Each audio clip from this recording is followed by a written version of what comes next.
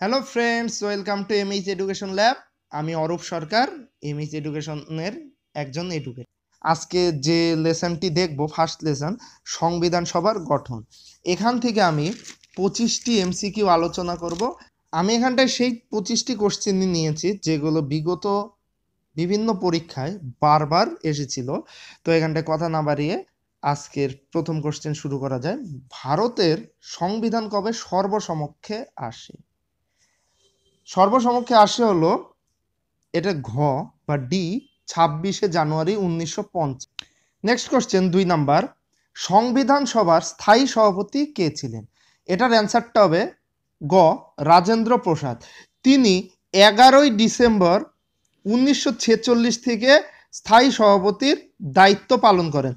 আর হলো সচ্চিদানন্দ সিনহা, ইনি ছিলেন অস্থায়ী সভাপতি। উনি 9 ডিসেম্বর 1946-এ দায়িত্ব নেন এবং 11 তারিখে দায়িত্ব নেন রাজেন্দ্র প্রসাদ স্থায়ী সভাপতি হিসাবে। আর হলো এই সংবিধান সভার সহসভাপতি কে কে ছিলেন? দুজন ছিলেন। একজন ছিল হলো এইচ.সি. মুখার্জি, আরেকজন হলো ভিটি কৃষ্ণমাচারী। নেক্সট কোশ্চেন 3 নাম্বার, সংবিধানে মোট ধারার সংখ্যা কয়টি? এটার উত্তরটা হবে ক 395। এখন তো ধারার সংখ্যা আরো বেড়ে 445টা হয়ে গেছে, কিন্তু এগুলো কিন্তু সাব ধারা। 395-এর ভিতর দেখতে পাওয়া যাবে যে এরকম এ বি এর ও এরকম ভাবে ধারাগুলো আছে, কিন্তু পরীক্ষায় কিন্তু 395টাই দিতে লাগবে। ঠিক আছে, নেক্সট কোশ্চেন, ভারত কবে ডমিনিয়ন স্টেটের মর্যাদা পায়? এটার অ্যান্সারটা হবে 15ই আগস্ট 1947, অপশন খ। 5 নাম্বার, বি আর আম্বেদকর সংবিধান সভায় কোথা থেকে নির্বাচিত হয়েছিলেন? এরা উত্তরটা হবে বাংলা, ওয়েস্ট বেঙ্গল। ঠিক আছে, নেক্সট কোশ্চেন 6 নাম্বার, ক্যাবিনেট মিশনের সভাপতি কে ছিলেন? এটার উত্তরটা হবে প্যাথিক লরেন্স, অপশন সি। তাছাড়া স্ট্যাফোর্ড ক্রিপস, এভি আলেকজান্ডার এরাও কিন্তু ক্যাবিনেট মিশনের সদস্য ছিলেন। এবার ক্যাবিনেট মিশন কবে গঠিত হয়? 16ই মে 1946। নেক্সট কোশ্চেন 7 নাম্বার, সংবিধান সভার প্রথম বৈঠক কবে বসে? এটার উত্তরটা হবে 9 ডিসেম্বর 1946, যেদিন, অপশন বি, যেদিন সচ্চিদানন্দ সিনহা অস্থায়ী সভাপতি হিসাবে নিযুক্ত হন। 8 নাম্বার, সংবিধানের তপশিল সংখ্যা কত? তপশিলের সংখ্যা হলো, অ্যান্সারটা হবে 12, অপশন এ। আর যখন সংবিধান গঠিত হয় তখন কটি ছিল? 8টি। ওকে, নেক্সট কোশ্চেন 9 নাম্বার চলে আসি, যে ভারতীয়দের দ্বারা ভারতীয় সংবিধান রচনার দাবি তোলেন কে? এটার উত্তর হবে M N Roy, option A. Next question চলে যাই 10 নম্বরে, গণপরিষদ ভারতের জাতীয় পতাকাকে গ্রহণ ও অনুমোদন করেন কবে? এটার উত্তরটা হবে 22শে জুলাই 1947, অপশন ডি। এবার আর কয়েকটা, ন্যাশনাল এনথিমটা হলো জানুয়ারি 24, 1950 সালে কে অনুমোদন দেওয়া হয়। আর হলো ন্যাশনাল সং হলো ওটাও একই, কিন্তু জানুয়ারি 24, 1950। ঠিক আছে, এবার হলো আমাদের ন্যাশনাল অ্যানথেম কি? জনগণমন, রচয়িতাকে রবীন্দ্রনাথ ঠাকুর। আর ন্যাশনাল সং কোনটি? বন্দে মাতরম, এর রচয়িতাকে বঙ্কিমচন্দ্র চট্টোপাধ্যায়। তা 11 নম্বর কোশ্চেন, ভারতীয় সংবিধান রচনার জন্য গণপরিষদে কয়টি কমিটি ছিল? এটার উত্তরটা হবে অপশন সি, 13টি কমিটি ছিল। এবার আমি কয়েকটি ইম্পর্টেন্ট কমিটিগুলা নাম বলে দিচ্ছি এবং তার সভাপতিগুলো বলে দিচ্ছি যেগুলো এসে থাকে। ইউনিয়ন পাওয়ার কমিটি, এটা হলো জওহরলাল নেহেরু। তারপরে আছে ইউনিয়ন কনস্টিটিউশন কমিটি, এটাও হলো জওহরলাল নেহেরু। তারপরে আছে প্রভিন্সিয়াল কনস্টিটিউশন কমিটি, এটার হলো সর্দার বল্লভভাই প্যাটেল। আর হলো ড্রাফটিং কমিটি, বি আর আম্বেদকর। স্টিয়ারিং কমিটি, এটা ছিল হলো ডক্টর রাজেন্দ্র প্রসাদ। আরেকটা ছিল হলো স্টেট কমিটি, এটা হলো জেল নেহেরু। ঠিক আছে, জওহরলাল নেহেরু। ঠিক আছে, তারপরে 12 নম্বরে এবার চলে আসি, গণপরিষদের সাংবিধানিক উপদেষ্টা কে ছিলেন?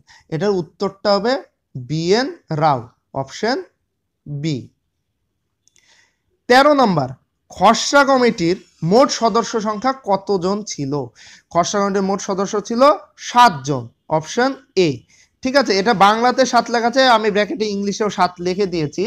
এবার খসড়া কমিটিতে যে 7 জন সদস্য ছিল তাদের নামগুলো বলে দিচ্ছি। আর হলো খসড়া কমিটি কবে গঠিত হয়েছিল? খসড়া কমিটি গঠিত হয়েছিল 29 আগস্ট 1947 সালে হলো খসড়া কমিটি গঠিত হয়। এবং এর সদস্যদের নামগুলো বলছি। বি আর আম্বেদকর তিনি ছিলেন চেয়ারম্যান। তারপরে ছিলেন এন গোপাল স্বামী আয়েঙ্গার। তারপরে আছে আল্লাদি কৃষ্ণ স্বামী আইয়ার। তারপরে কে এম মুন্সি।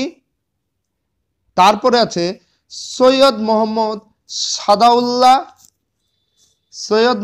সাদাউল্লাহ। তারপরে মাধব রাও ছিল, এন মাধব রাও বলে একজন ছিল। এবং এন মাধব রাও, ঠিক আছে, এন মাধব রাও মানে অসুস্থতার কারণে তার স্থলাভিষেক হয়ে আসেন হলো BL মিত্তির। ঠিক আছে, BL মিত্তির আসে। তারপরে আরেকজন টিটি কৃষ্ণমাচারী, এনার জায়গায় আসেন কে ডিপি খৈতান। কি কারণে? টিটি কৃষ্ণমাচারী মারা যান। ঠিক আছে, তারপরে চলে আসি নেক্সট কোশ্চেন 14 নাম্বার, সংবিধান রচনার জন্য গণপরিষদ গঠনের দাবি তোলা হয়, কারা দাবি তোলে প্রথম? এটার উত্তরটা হবে সি, স্বরাজ পার্টি। ঠিক আছে, এবার আরেকটা এখানটা বলে যে কমিউনিস্ট পার্টি এরা কিন্তু সংবিধান সভায় অংশগ্রহণ করেননি। ঠিক আছে, 15 নম্বর কোশ্চেন, সংবিধান রচনা করতে মোট কত সময় লাগে? এটার উত্তরটা হবে 16 নম্বর কোশ্চেন, গণপরিষদের প্রথম অধিবেশন কোথায় বসে? উত্তরটা হবে দিল্লি, অপশন ডি, দিল্লির কনস্টিটিউশন হলে হলো গণপরিষদের প্রথম অধিবেশন বসেছিল। তারপর 17 নম্বর, কে গণপরিষদের সদস্য ছিলেন না? এটার উত্তরটা হবে মহাত্মা গান্ধী, ইনি গণপরিষদের সদস্য। বল্লভভাই প্যাটেল, রাজেন্দ্র প্রসাদ, কে এম মুন্সি এরা তিনজনই কিন্তু গণপরিষদের সদস্য ছিলেন। তারপরে 18 নম্বর, মুসলিম লীগের সদস্য পদ প্রত্যাহার করার পর গণপরিষদের সদস্য সংখ্যা কত ছিল? এটার উত্তরটা হবে অপশন এ, 299 জন।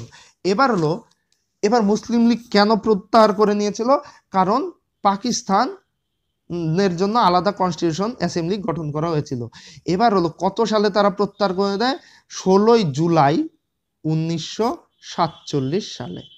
ঠিক আছে, তারপরে কে গণপরিষদের উদ্দেশ্যমূলক প্রস্তাবটি তোলেন? উদ্দেশ্যমূলক প্রস্তাব বলতে অবজেক্টিভ রিজলিউশন, এটার উত্তরটা হবে অপশন বি, জওহরলাল নেহেরু। তারপরে নেক্সট কোশ্চেন 20 নাম্বার, কোন সালে গণপরিষদ গঠনের দাবি তোলা হয়? এটার উত্তরটা হবে অপশন সি, 1935 সালে। নেক্সট কোশ্চেন 21 নাম্বার, ভারতীয় সংবিধানের জনক কাকে বলা হয়?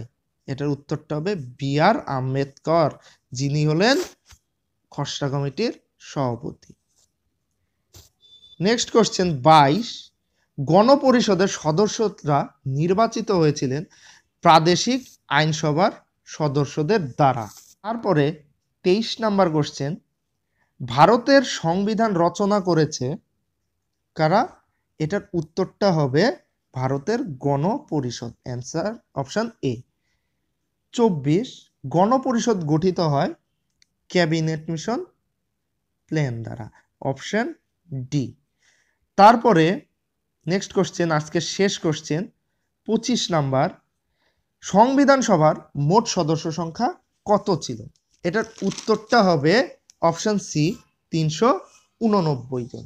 ঠিক আছে, এবার বলে রাখি কয়েকটা কথা, যে 389 এর মধ্যে 292টা ছিল প্রভিন্সিয়াল লেজিসলেটিভ অ্যাসেম্বলি থেকে, 93টা ছিল প্রিন্সলি স্টেট থেকে, আর যে 4টা বাকি থাকে এই 4টা হলো চিফ কমিশনার প্রভিন্স থেকে নির্বাচিত। তো আজকের মতো এই পর্যন্তই। যদি ভিডিওটি ভালো লেগে থাকে তাহলে অবশ্যই একটা লাইক এবং কমেন্ট করবে এবং বন্ধুদের মধ্যে শেয়ার করে দিবে।